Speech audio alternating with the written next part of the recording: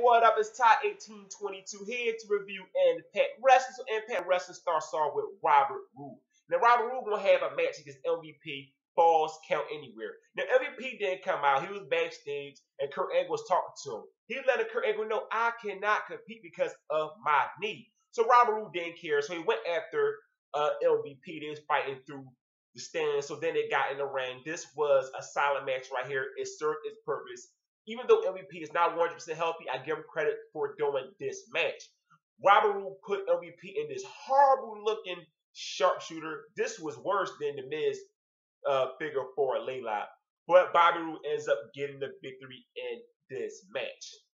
Jeff Hardy comes out, and Jeff Hardy was talking about how Kurt Angle wanted Jeff Hardy back. He didn't want Willow, and the crowd wanted Jeff Hardy back. But he did say, Willow is gone for now, but this is not the end of Willow. So then he started talking about, TNA and, how they have a good tag team division. And he mentioned somebody who was his tag team partner. They've been through a lot of battles as a tag team, winning multi-tag team titles. So he called out his big brother, Matt Hardy. Matt Hardy makes his return to TNA. And Matt Hardy talked about how New York City is a great wrestling crowd. They are excited to be back in New York City. So Matt Hardy talking about how a couple years ago, through his bad times, how he failed everybody, he failed himself, but now he's a lot better than he was a couple years ago when he had those demons.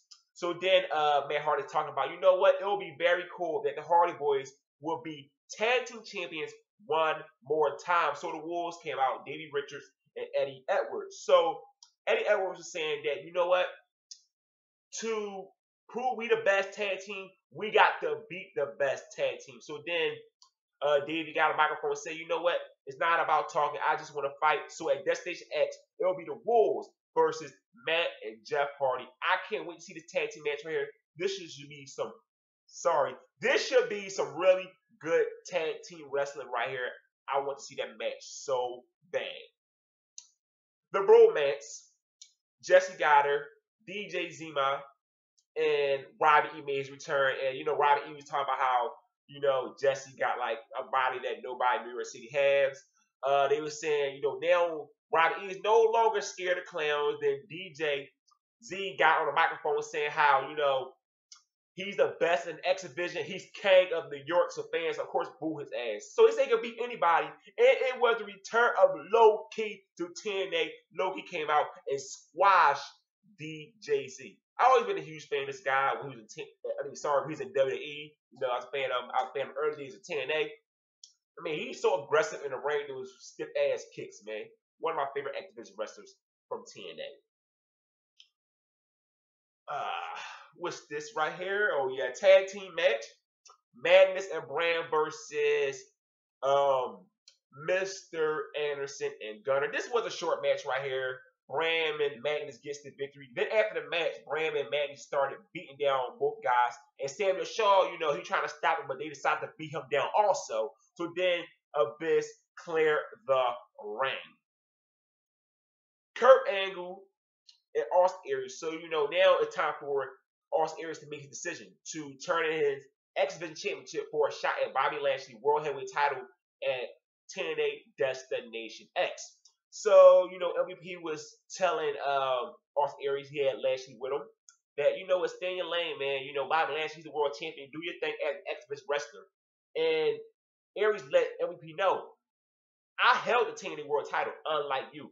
I am better than you, MVP. Even though you are hurt, I'm still better than you. And this was some good stuff right here. He's telling Bobby Lashley, you know what, Lashley? Yeah, you are a bigger guy, but I don't fear you because you're a bigger man. There's a lot of guys I defeated, and I can also defeat you. And Lashley said a couple words. And, of course, Austin Aries made his decision. So, for the TNA World Heavyweight title at Destination X, Austin Aries versus Bobby Lashley, this will be a good match right here. Tyron Terrell versus Gail Kim for the TNA Knockouts title. This is their third match. They had two really good gimmick matches. And this is a one-on-one match. But the match didn't last long because you had Velvet Sky, Angela, the beautiful people to interfere. So it was disqualification. But I'm glad this happened because I want them to save Tyron Terrell and Gail Kim down the line because these girls had two excellent matches long ago. The Great Muta came out because Sonata ended up losing last week. So then Robbie E came out, interrupted on the microphone. Then they had a match. The Great Muta squashes Robbie E. So then James Storm come out and say, "Oh, this is the legendary Great Muta." So he was saying how he's a legend in TNA. And so, Storm went to, attack the Great Muta. So then Sonata came out to make the save. So then Rude got out of the ring. Sonata turns on the Great Muta, hits him with a chair, and another guy came in the ring. Sonata decided to beat him down, spit the mist in his face. And now Sonata and James Storm are working together, and they were celebrating together. This was a really good heel turn right here, and this will build up something at Bound for Glory in Japan. Good stuff right here. Now they was showing Dixie Carter with Kamo, early through the night, and then they was talking to JB, and she was mocking Tommy Dreamer, how Tommy Dreamer is nothing no more, how Kamo her protection and everything. So this was the main event right here. Team 3D, Bully Ray and Devon versus EC3, Rockstar Spud and Rhino. 3-on-2 hardcore match. This was a good hardcore match right here. You had an ECW chance going on. Then you get some people interfering in this match. Gene Snitsky, of course, former WWE superstar, and Ezekiel Jackson. And Taz's like, "Oh, that's that Zeke guy. Big Zeke, I know him. Where he from again?" Of course, he didn't mention where he was from. Good job, because they should mention where he came from. Is it really a good job he didn't mention it? I don't know. I don't know why I said that. So they got involved, and one of them attacked Tommy Dreamer. So EC3 finished on Tommy Dreamer with finish move right on the chair. So then they celebrated. Then they all continued to beat down everybody. So Dixie Carter tops them tonight. Gene Snitsky and Ezekiel Jackson helped out everybody. This was a good way to get heat, on Team Dixie. That's not the actual name, but I just gave them a name. So, tonight Impact, there was a lot of talking and not that much matches, but the talking, the segments, they were good. A good mixture of segments and wrestling. So this was better than last week's show. So TNA, keep on improving. I've been liking the product the last couple weeks. So don't forget, hit the subscribe button. I'm out. Peace.